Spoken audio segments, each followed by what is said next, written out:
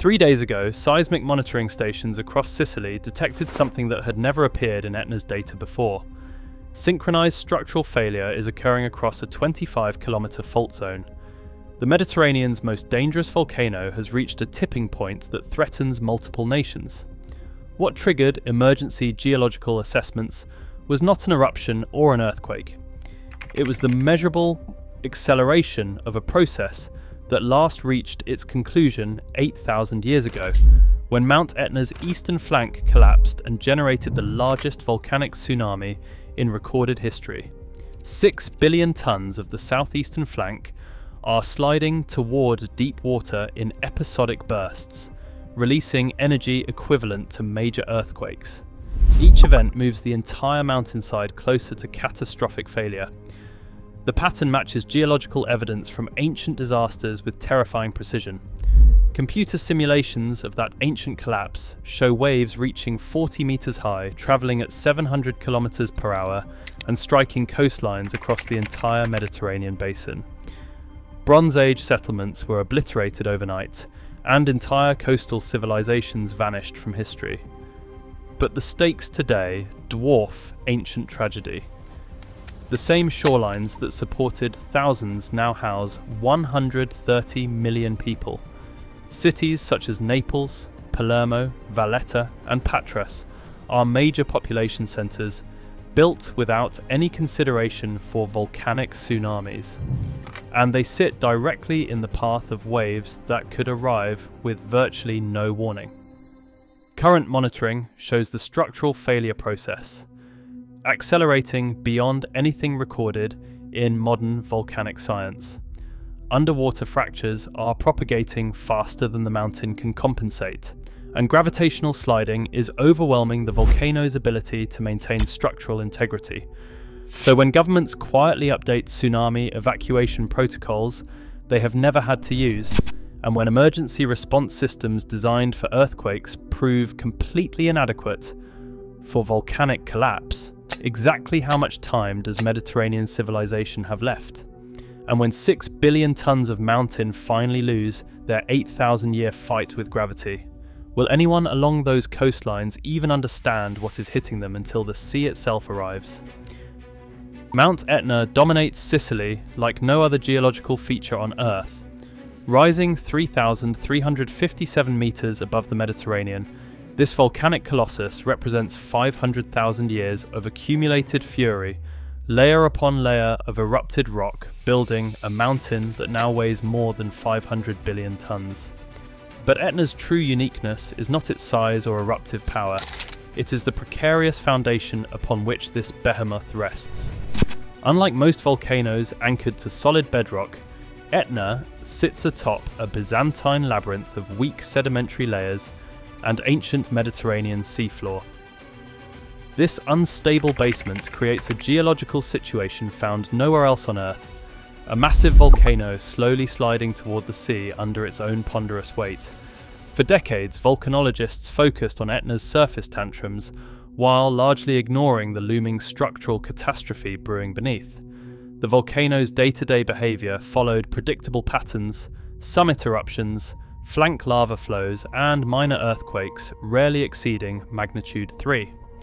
Lulled by this regularity, scientists monitored Etna's every belch and twitch, but largely overlooked the subtle signs of structural instability.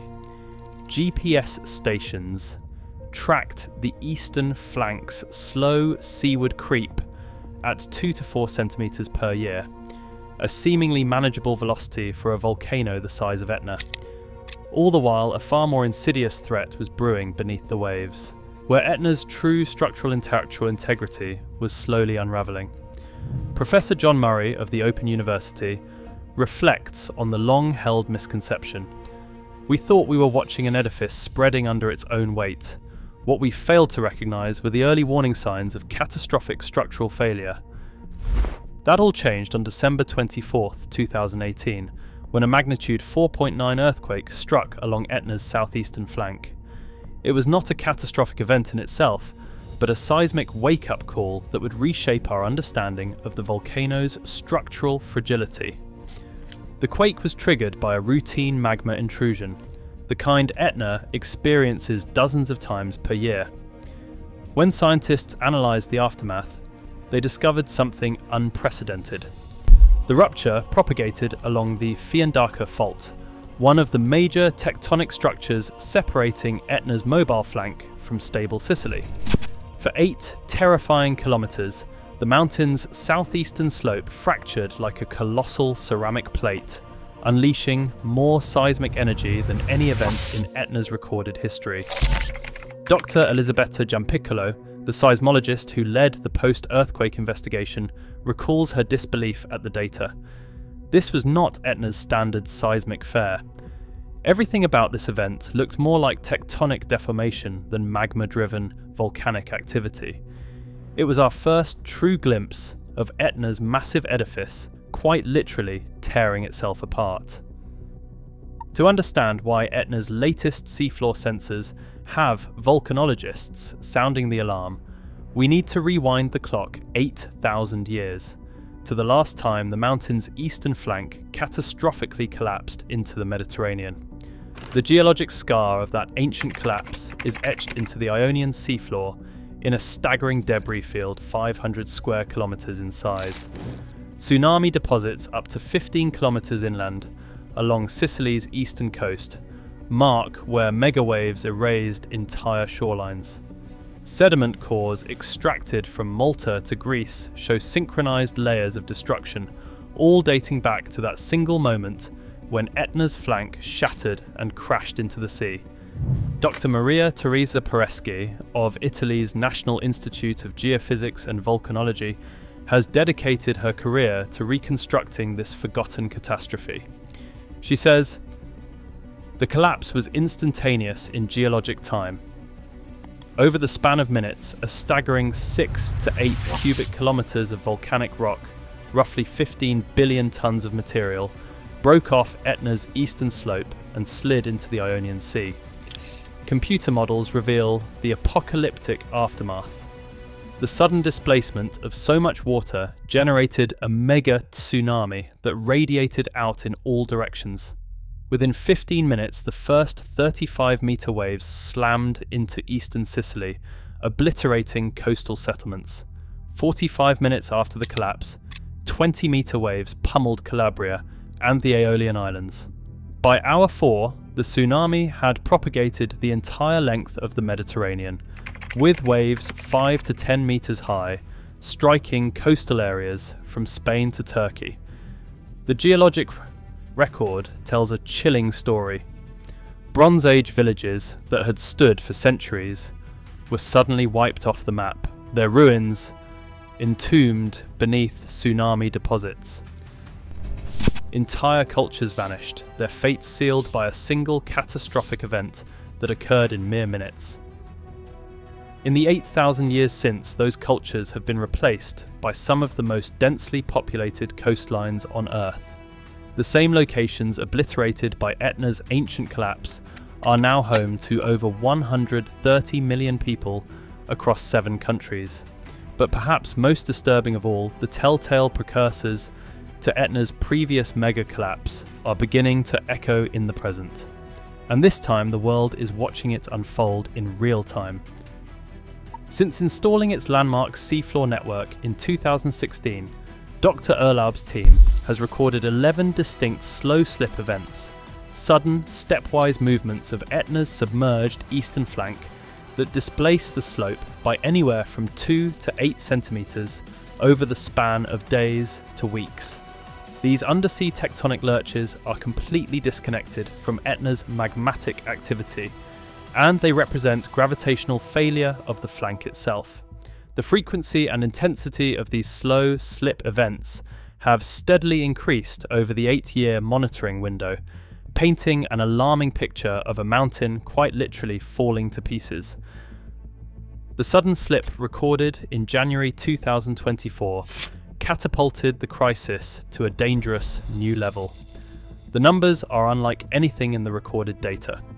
4 centimeters of lateral flank movement in a mere 8 days, a displacement rate orders of magnitude faster than the volcano's background creep. Strain meters embedded in the seafloor recorded the entire network of fault lines underlying Etna's flank, lighting up like a circuit board, indicating a near simultaneous destabilization of the entire slope, at a level unseen in human history.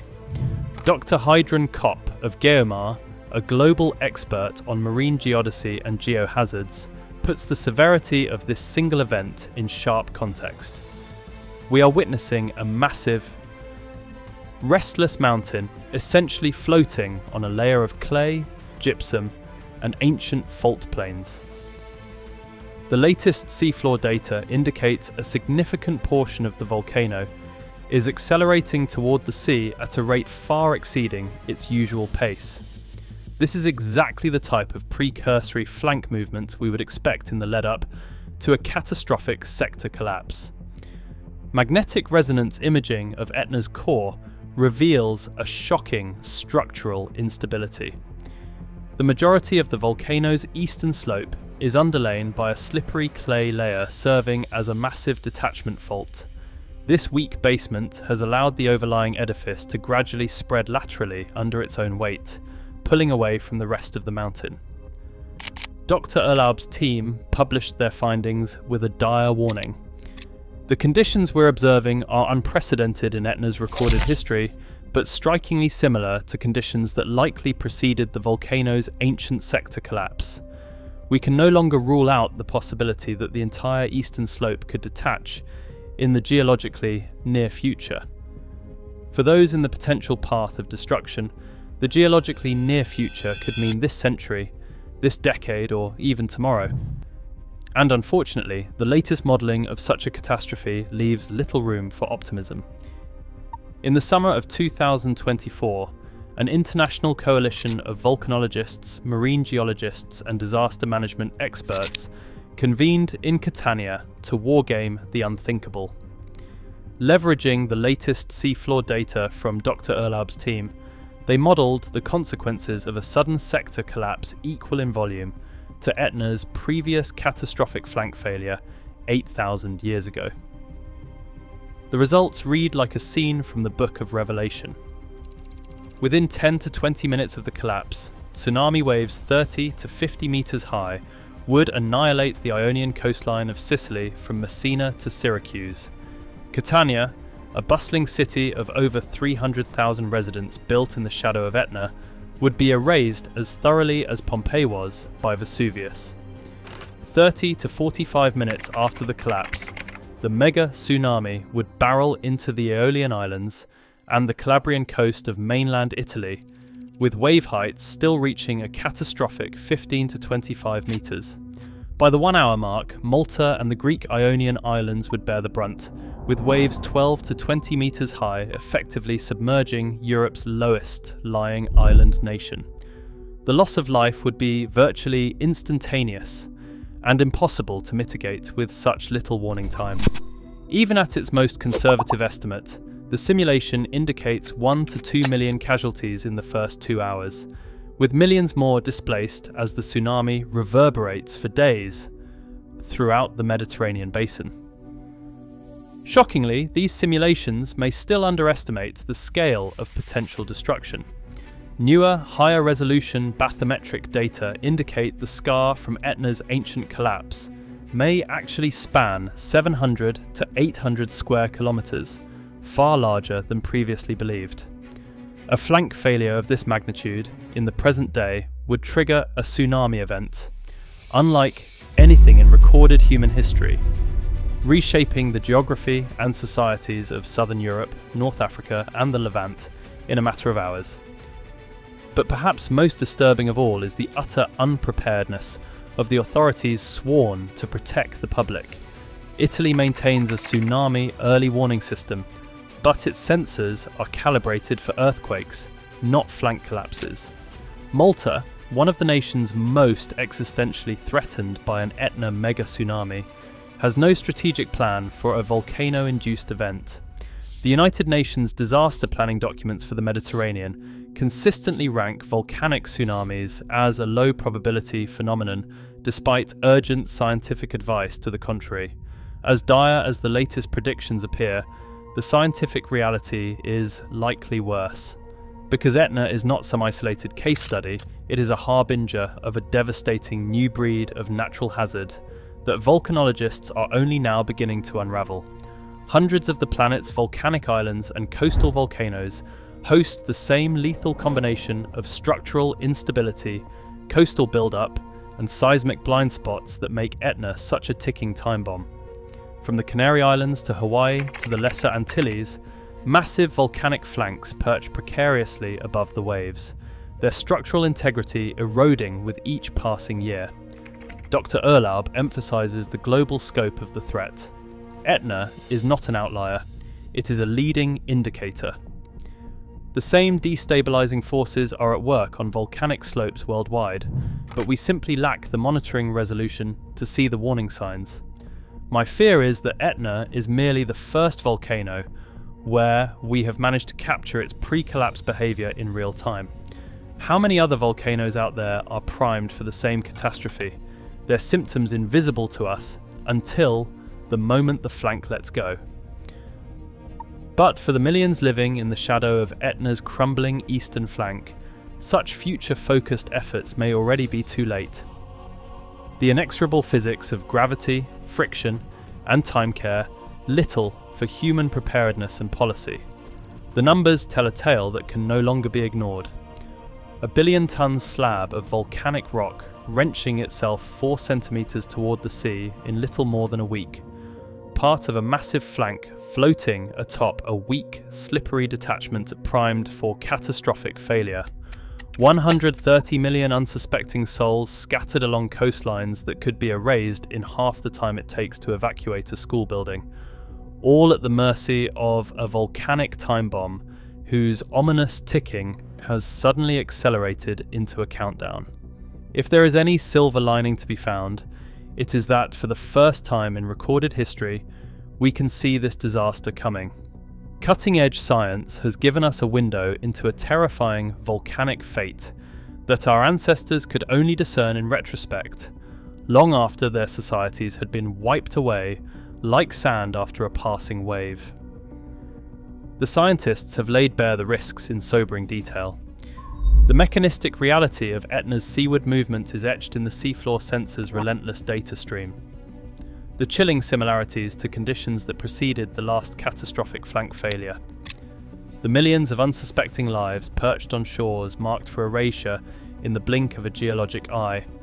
Now the question is no longer if the world will listen, but whether we will act on this hard-won knowledge in time. Because Etna's restless stirrings carry a message that transcends any one mountain or coastline. On a planet where geology intersects with human frailty, foresight and action are the only buffer between thriving civilizations and forgotten ruins. The story of Etna is not a prophecy of unavoidable doom, but a warning shot across the bow of complacency. A chance to write a different ending to a geologic saga that has already claimed countless lives and cultures lost to time. But that window of opportunity is closing fast. The mountain will not wait for us to prepare. It has already tipped its hand, revealing its deadly endgame in the seafloor sensor's unflinching testimony. 4 centimeters, 8 days. A whispered warning of a coming catastrophe. A tectonic heads up from a volcano poised to reshape the map of the Mediterranean. The question that will define the fates of millions is startlingly simple. Will we heed this alarm bell from the geologic realm, or will we too become another layer in the sedimentary record? Another civilization erased by the sea's fury, because we failed to listen when the Earth itself cried out a warning? For the sake of the 130 million souls in the shadow of Etna's next mega tsunami, we must choose to act. Because one day, whether in this decade, this year, or this very hour, the mountain will make that choice for us. The data is unequivocal, the threat immediate. Etna's eastern flank is poised on the precipice of collapse, and 130 million souls now stand in the path of a Mediterranean mega tsunami 8,000 years overdue. The time for talk is over. Subscribe to Earth Attacks and join us in demanding action before the mountain and the waves make the ultimate call on who will inherit the future of Europe and the Mediterranean. The geological gun is loaded. The question is, will we choose to act before it fires?